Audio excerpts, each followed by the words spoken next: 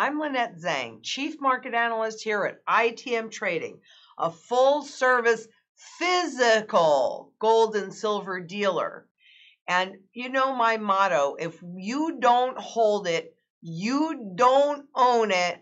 And the truth of those words should be really apparent when we're looking at all of the chaos that is happening on Wall Street right now. Because if you don't hold it and it's just an intangible in somebody else's control and they don't want you to either buy it or liquidate it, boom, they just cut you off. So I'm sorry I digress, but we're going to start with some consultant questions from their clients. And I'm going to start with Keely. And Keely's client, Fillmore, asks, do wash sales apply only to stocks, or can I turn over my precious metal stack in wash sales at 0% tax in the years before I have to sell and buy real estate, then be able to tell Uncle Sam or Joe, nope, sorry, I paid most of the tax already, and here are my returns, have a nice day? Well, wash sales only apply to stocks. And a wash sale is a sale of the security so that everybody's on the same page. It's a sale of a security at a loss and a purchase of the same or substantially the same identical security shortly after that. The losses then are actually not tax deductible. So wash sales do only apply to stocks. Having said that, there's something else that you need to be aware of. And this is based upon communication from this very intelligent ex-IRS agent that runs for ITM the annual compliance forms that we have to do and tests. And I had this conversation with him on selling gold for gold. So let's say gold bullion for gold collectibles. He told me that and I am not a tax accountant or agent or anything like that, so please make sure that you verify this, but it is my understanding that if you're doing gold for gold, that is like for like and would not be considered a taxable event. Okay, but it's not a wash sale. You cannot do wash sales with precious metals.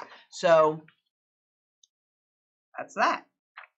From Sari, AC asks, there has been a lot of talk about CUSIP as a means to track the gold we are buying. Yes, there has. That actually came about or began to come about in 2016. What does this mean for confiscation? What does it mean when someone says monetary non-CUSIP gold? Will it be safer to hold than own? Will the monetary non-CUSIP gold be safe from confiscation? So there's a few questions in here. Number one, it's actually Delaware Deposit Trust Company that came out and started adding CUSIP numbers to the gold bars and coins, ostensibly to make it easier to store and track clients' gold and silver. However, if you take this next step further to what this means for confiscation, it would certainly make it easier to track the ownership of physical gold and silver if there was indeed a CUSIP number on there. It'd be easy enough, frankly, to put it on there for the new bullion gold. So what does this mean for confiscation? Well, look, I cannot tell you absolutely that there will be an overt confiscation. But what I can tell you is that through inflation, the government has been confiscating your wealth since the day you were born. And through the tools of financial repression and interest rates, the central banks have been doing the same darn thing. So to think that they are going to stop when they've gotten most of your wealth, and this is the last little bit of wealth you might have, personally, I don't think they will. I think we will indeed see an overt confiscation. And if it has a CUSIP in it, it makes it easier to track. What does it mean when somebody says monetary non-CUSIP gold? this could be the gold. I'll have to look into that a little bit more. But that could be the gold that is already out there in particularly large bar forms. And would it be safer to hold and own? Probably not.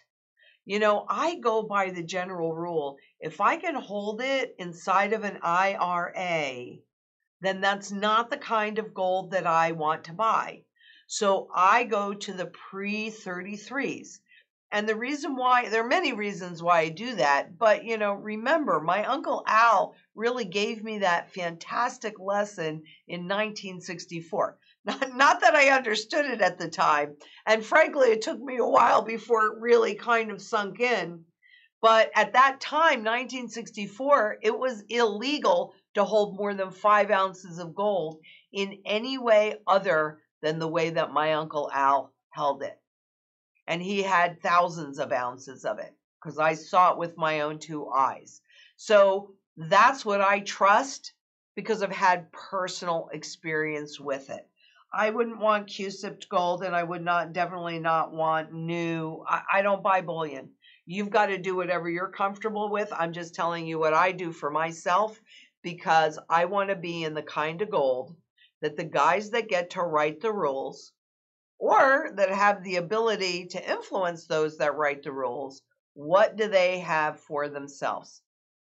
Well, we've seen that because they can get a tenth of an ounce of gold for $8 million. And certainly anybody that can afford that is either going to be writing the laws or likely have the ability to influence those. And that's such a small amount of the global gold market, less than 2%. That's where I want to hold my gold wealth, especially when I can buy that so far below the true fundamental value of an ounce of gold that we've talked about many times. And this also from Sari and from AC. I am looking into holding my gold in a private vault. I was wondering how safe it would be from government scrutiny. Could or would they enter into private vaults to check the contents of the private safe deposit boxes? Well, I have to say, and as we've been witnessing anyway, governments can really do anything they want. So that is far beyond my control. Having said that, though, I personally hold my gold in a private safe deposit box because it is less likely to be scrutinized in that way. Because private vaults hold a number of different things, not just gold or silver. Now, having said that, you know, I can walk to the private vault, and really I hold it in a private vault because of the work that I do and how visible I am. So I'm not going to hold any of it here for obvious reasons. But we do have a one sheet on some ideas, and you could diversify how you hold it.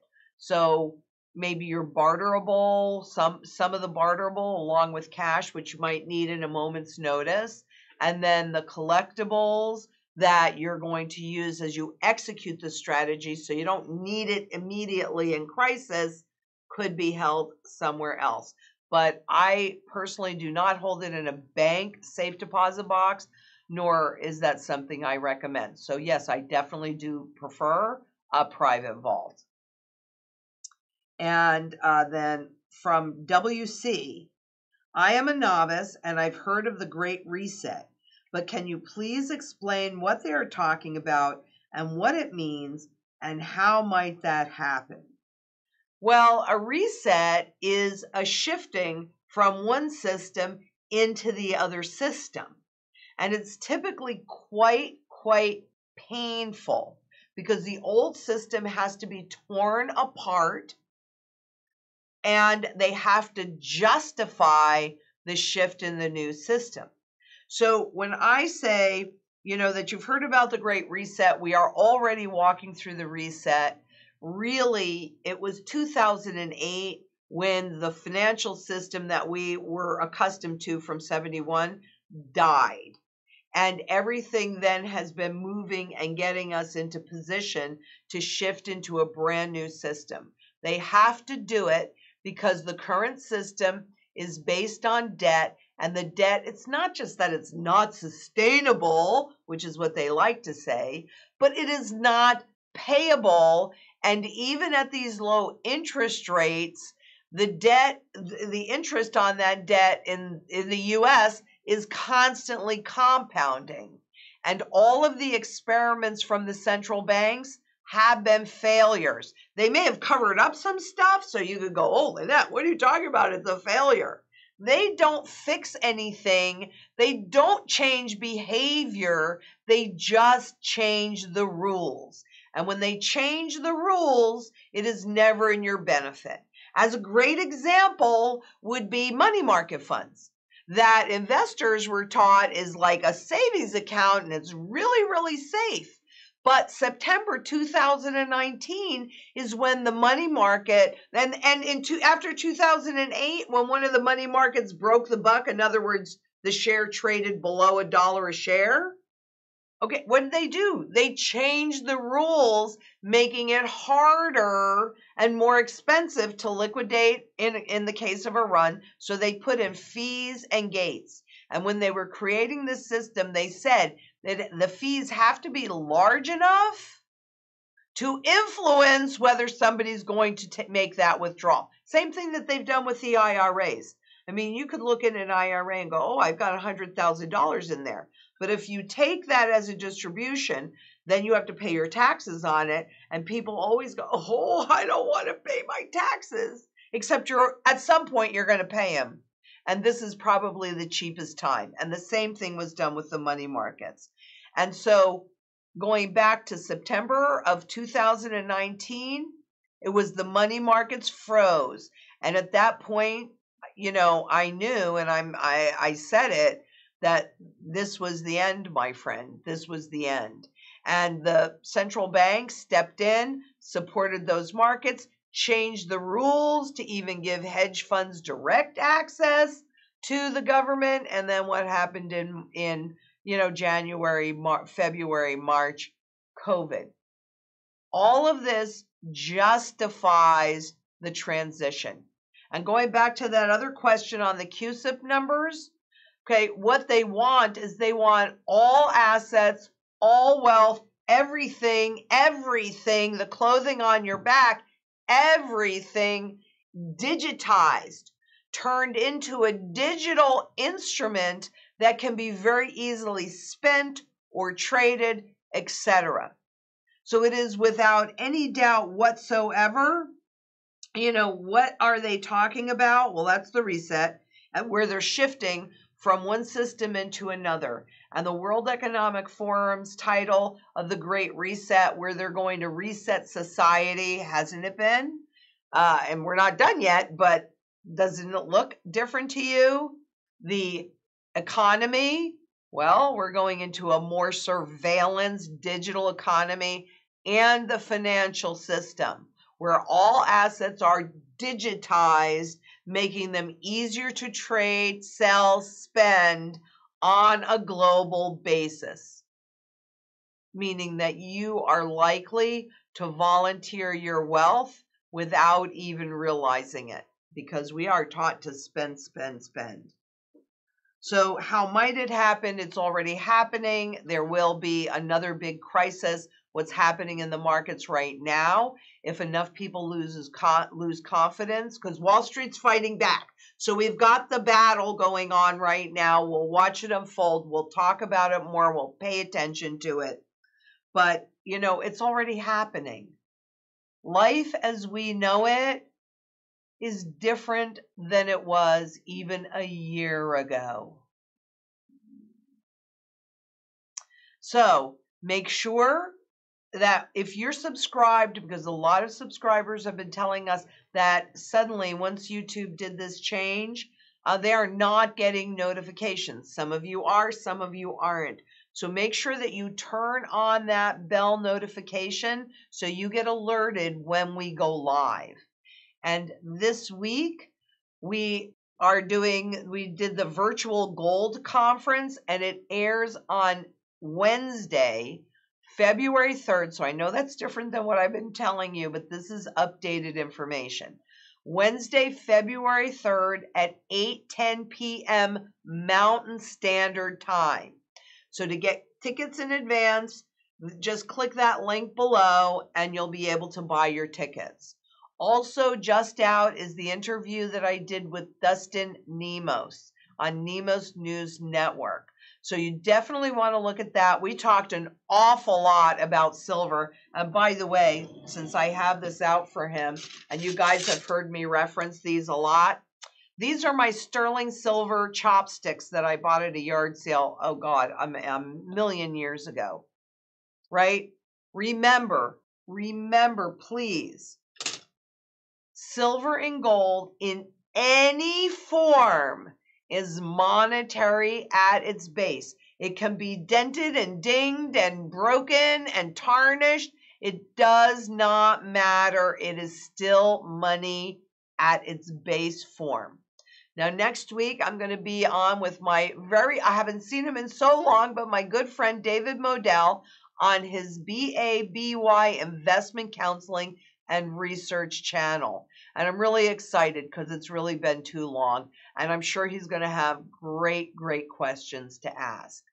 So if you like this, please, if you haven't subscribed yet, make sure you do. Hit that bell. Give us a thumbs up. Make sure that you share all of this information, because the reality is that it is absolutely time to cover your assets. And here at ITM, we use the strategy that I started to develop in 1987 based on repeatable patterns. We've all come together with all of our many years of experience, and we make it better. We're constantly looking at how to make it better, and you got to have a plan. You've got to have a plan. They have a plan. The central bankers and the governments, they have a plan. Wall Street, they have a plan. You need a plan too. So if we can be of service, we're happy to be.